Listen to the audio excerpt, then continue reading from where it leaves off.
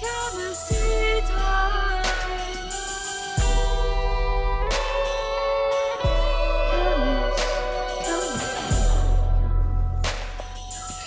Hello everyone, and welcome back to Chemistry Time.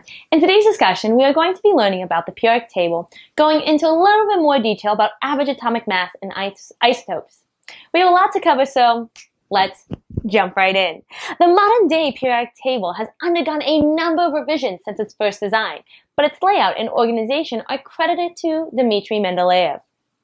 In contrast with what Dalton's theory believed, the difference between atoms of different elements comes down to the number of protons in the nucleus, not its mass.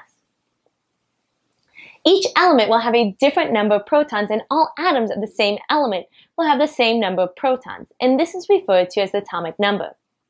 For example, oxygen has an atomic number of 8, meaning every atom of oxygen has 8 protons. Atoms also have a specific mass number, which is the sum of the number of protons and the neutrons in an atom, and is given in atomic mass units, or AMU, where protons and neutrons each have a mass of 1 AMU. It is important to point out that different atoms of the same element may have different mass numbers. These are known as isotopes, and will have the same number of protons, but have different number of neutrons. Here we can see the modern periodic table. The elements on the periodic table are ordered by atomic number, starting with hydrogen, which has an atomic number of 1, and are numbered from left to right. As you can see, the periodic table is separated into rows, which are known as periods, and periodic columns are referred to as groups. Some of these groups also have special names that we can use to refer to them. For example, group 1 is known as the alkali metals, with the exception of hydrogen. Group 2 are the alkaline earth metals, and group 17, also known as 7A, is known as the halogens. An important observation about groups is that the elements in the same group tend to have similar chemical properties. For example, group 18, or 8A, is known as the noble gases, and all of the elements in this group are inert, meaning they don't usually react with other elements. The periodic table also can be separated into different sections based on type.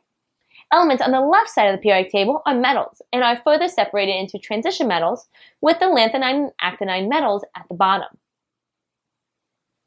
Metals are good conductors of heat and electricity, and are malleable, meaning that they can be hammered or under pressure can be reshaped. If we keep moving right, we hit the metalloids, or also known as semimetals, which form a staircase shape. Metalloids are commonly used as semiconductors because they have properties in between those of metals and nonmetals. Finally, we have the nonmetals, which are located on the far right side of the periodic table, with the exception of hydrogen. Nonmetals are not good conductors of heat and electricity, and are very dull in coloration.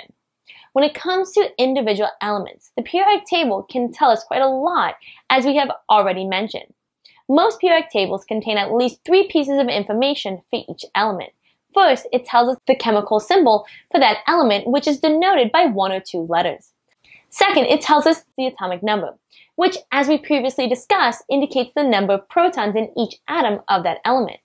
Finally, we have the atomic mass, which is the sum of each isotope times its abundance and represents the average atomic mass of that element. Isotopic abundance is the fraction or percent of that isotope in which it is naturally found.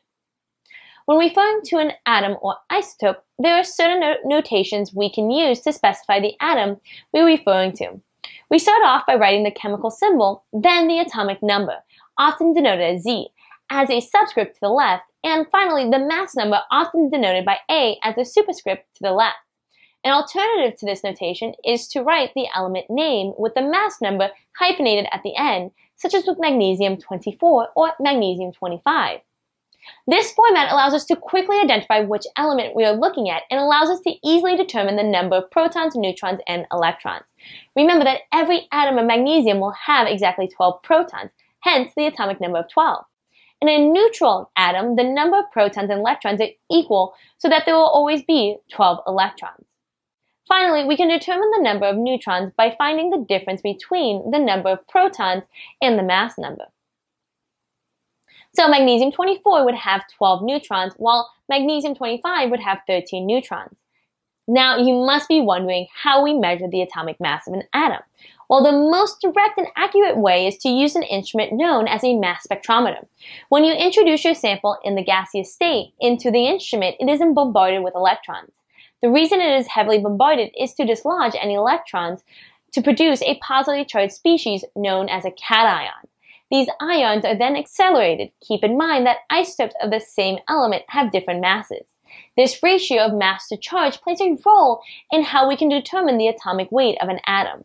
As these ions are accelerated, they are passed through a magnetic field and are deflected on that mass to charge ratio, and we can determine their atomic weights.